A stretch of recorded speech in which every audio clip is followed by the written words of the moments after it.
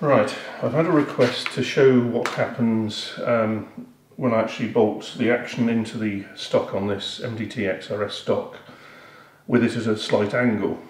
So I've already set my stock up level, so if I put that on there, you'll have to excuse the GoPro image because GoPro image is getting a bit of interference from the LED lights above. It's just phasing slightly. So you see there, I've got the stock in level.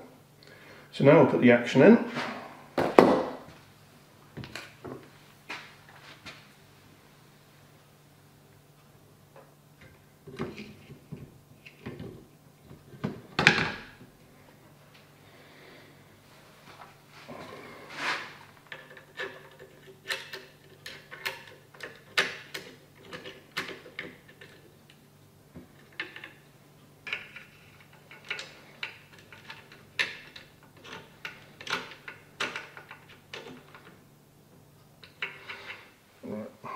So just put this level on, see where we are at the moment.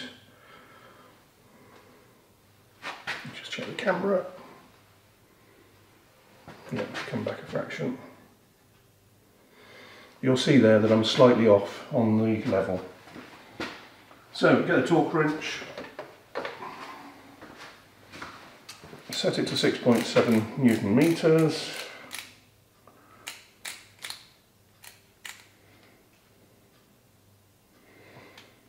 6.7 Newton meters on the torque wrench. I'm going to torque the front one first.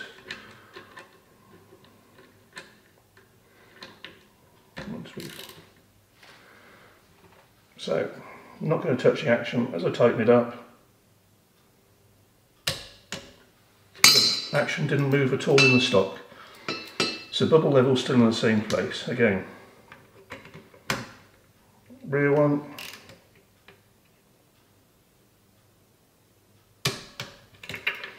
So you see the action hasn't moved at all in the stock as I tightened it up. So it's still off in relation to the stock. So the action is off in relation to the stock. Right, we'll undo it again.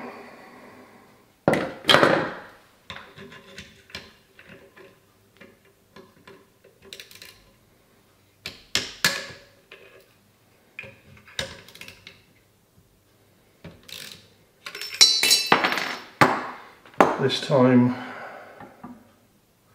we'll just move it over to the other side, so we're now in that position. So again, let's tighten up the front one first.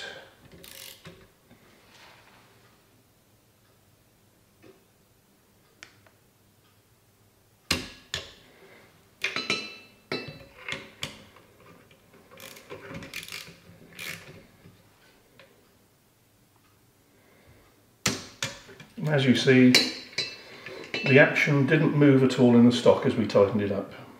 So it's off at an angle the opposite way. So now let's do it the way I normally do it.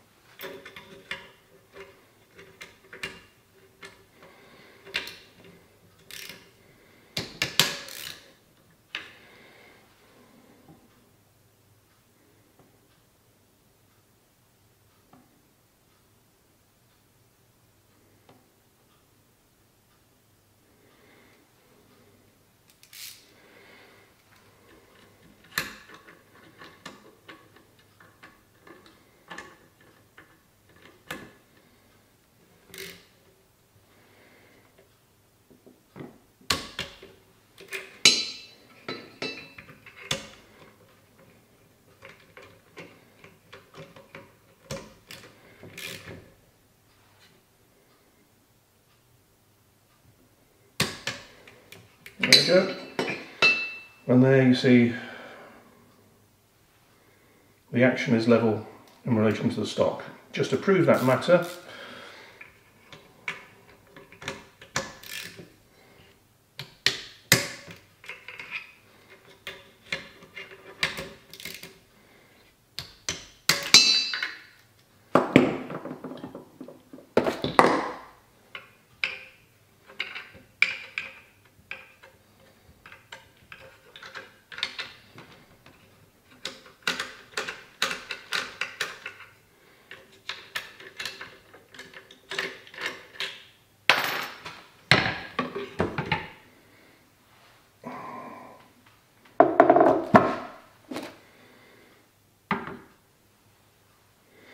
you'll see the stock is still level.